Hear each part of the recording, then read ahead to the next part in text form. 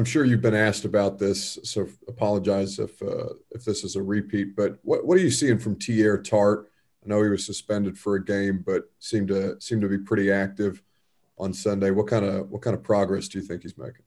I think he's making good progress. Again, with all of those young players at all positions, it was a little bit of a struggle for him not having the off-season program and limited training camp. But I think he's come in and has done a good job for us. A big, strong guy with some athletic ability and wants to get better. So love working with him.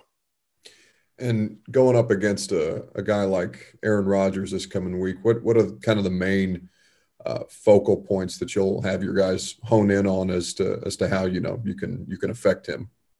Yeah, I mean, you can't trick him. Like he's smart. He does a good job with hard counts. He does a good job with getting on the ball when guys are trying to substitute. So he's a great player and Hall of Fame player and probably win the MVP this year. So it's going to be a challenge for all of us on defense. Jim Wyatt. And Coach, one more on Tart. I know Mike was kidding yesterday about Tart maybe lobbying to try to get that sack recorded for him on Sunday. Did he think he'd had it? Did you have to break the news to him that he didn't get recorded a sack, and do you think he deserves one there? Hell, I was lobbying for him. We need as many sacks as we can get, right?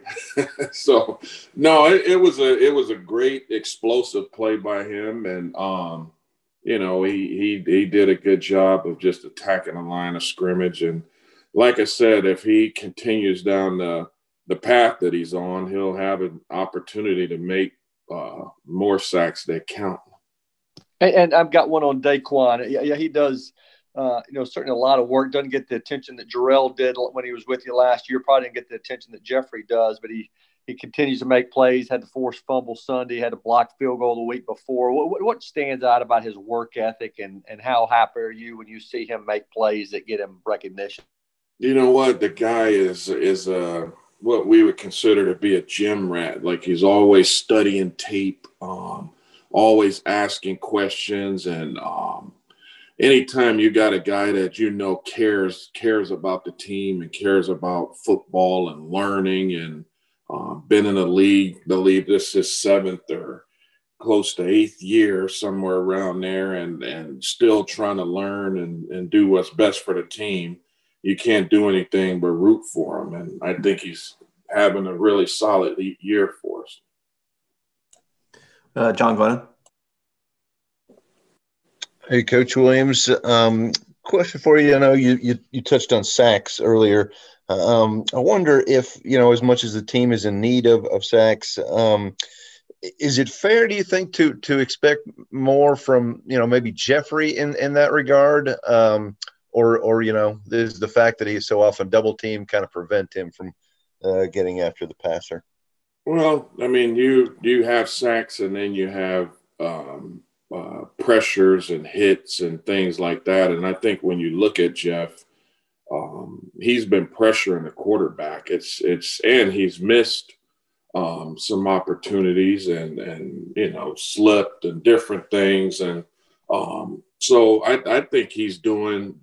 I mean, everybody can do a little bit more, and I think he wants to do a little bit more. But he's fighting and battling in there, just like all of those guys. And I mean, I've been in this league long enough to know that sometimes sacks come in bunches, and as long as we're still playing, we're going to continue to work and grind and do the things that we need to do to be successful with winning as a football team, because it ain't just about a stat, one stat. For us here, and I know Mike preaches it, it's about winning. Like, that's what we care about, and that's what our players care about. Sure. And maybe, sort of a similar version of that same question, I guess, as he continues in his career, is that, kind of the next level for him, being able to, pressure the passer even more than he is right now? Yeah, I mean, he's 23 years old and in his second year. So I mean, he'll have an opportunity to make a bunch of plays over the course of his career, I'm sure, as long as he stays healthy. So again, that's I think if you ask Jeff, could he have 4 sacks or us win the football game? I think I pretty much know the answer to that. And so he cares about winning and cares about the team. So that's what's important to us. Thank you. Buck? Yeah, a couple follow-ups for you, Coach. Just going back to Daquan, how much of a physical difference, you talk about him being a gym rat, how much of a physical difference do you see in him from the time that you first got here to where he kind of is now? You know what? He really is taking care of his body. He's leaned up, dropped some weight, and again, I think it shows. And he's healthy right now and playing hard. Like I said earlier, I think he's having a heck of a year for us, and we're going to need him going forward here against Green Bay. And then on Jack, he seems to be asked to do a variety of different things. I mean, they all are, I guess, but to play a little more on the outside from time to time when the numbers with outside linebackers haven't necessarily been there. How's he kind of responded to the variety of different things that he's been asked to do within the defense? You know what? Jack's a smart player, and he does whatever we ask him to do. And again, we wouldn't ask a guy to do something that we don't think they can physically or mentally handle. So he's done a really good job for us, and we're going to need him to continue to do a good job and even better job going forward. And then last one for me. The time to throw with quarterbacks seems to be so much quicker this year. At least it's progressing that way. Saw Rodgers had a really short time to throw last week as well. When they're doing things like that to help mitigate pressure, is it just as simple as get your hands up when the ball is released, or how do you kind of help your guys be more effective in such a short span of time? Yeah, I mean, I think you can work on getting your hands up and ball disruption and those things. And I think when you look at quarterbacks that are generally getting sacked, it's everybody wants to point to the offensive line a lot of times. And here I am defending the O-line as a D-line coach, but a lot of times when quarterbacks are getting sacked, they're holding the ball generally. I mean, that's usually. I mean, I don't care if you're unblocked. If a guy's throwing the ball in 2.1 seconds, you're probably not going to get there and hit him. So generally, when quarterbacks are getting sacked, I watch every sack throughout the league every week, and there's generally a trend. Guys are holding the ball, or people are making mistakes, and then there's some that are just flat out beating people. So I mean, it's a combination of all those different things. Thanks very much. Mm-hmm. Paul, I saw you jump in. Do you have anything? Yes, please. Wondering about Jeffrey. Is there any temptation at all to move him, or do you think that's something that might come later in his career, where you shift him out of that position to try to get him into I don't know, more advantageous spots, or make people account for him in different ways? Yeah, no, I mean, that's a good thought. And trust me, every week we're game planning and moving different guys in different spots. And, right now, I think the position that he's playing, he's doing a great job. And the stats don't always tell the story when you're playing the defensive tackle position. So, we're going right now. Honestly, we're just trying to win a football game every week and do whatever it takes. And I think Jeff's willing to do whatever it takes. So that's kind of where we are with that.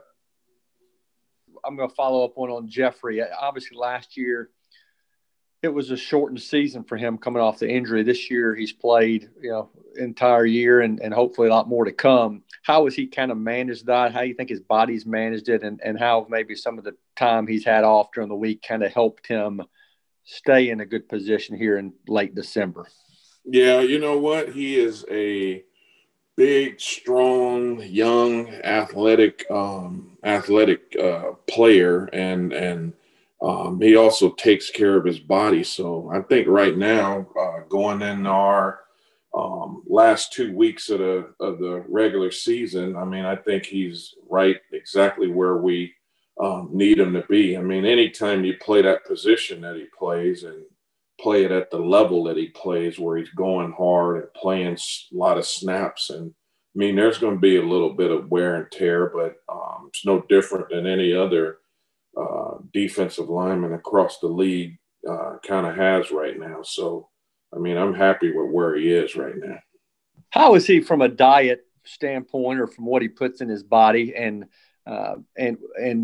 is that a part of it where you have to preach to him? You got to eat right. You got to do things right. I'm sure you've seen some guys come in that want to go to McDonald's or Wendy's every day. I mean, how does he keep his weight up and stay in, looks like, great shape? Yeah, I think, with him, we don't allow him to eat in our room, and we're not really around him to kind of watch him and monitor him, but he takes care of his body. I mean, you can just look at him, and I know his body fat's down and all of those things. So you can't look and move like he does eating McDonald's and Wendy's. So I think he's doing a good job of taking care of himself and kind of listening to what Frank and those guys in the weight room are kind of telling him what to do. And I got one more on the Friday. You guys work hard during the course of the week. During that individual period on Friday, you have a little fun with those guys running routes. So I've seen Jeffrey catch passes. I've seen him throw passes. How much do you think those guys enjoy that small part of the practice week, and do they try to show off a little bit? Yeah, you know what? We take about 3 minutes like you said, every Friday, and kind of see and make sure we film it. And those guys we end up watching it on Saturday mornings, and they like to kind of critique each other. So it's a good way to, one, to get them loose and moving, but two, it's also a good way to have fun and see who can catch some balls. Heck, you never know, they may be auditioning for an offensive spot one day. So